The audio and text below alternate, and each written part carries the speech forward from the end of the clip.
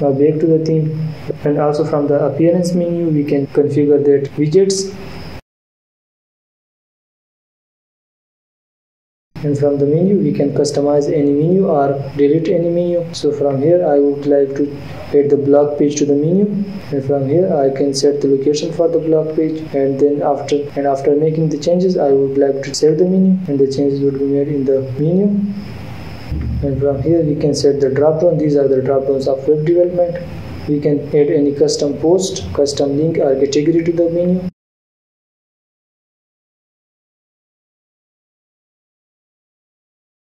The next option in the appearance menu is of that Astra option, which comes with the Astra theme. So from here we can customize our theme, setting the background color and all these features.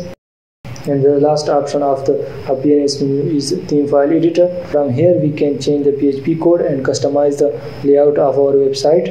If you have an idea of a PHP code, then you can change the PHP code. And if you do not have any knowledge about PHP, don't touch it. It will crash your website and create a lot of bugs and error in your website.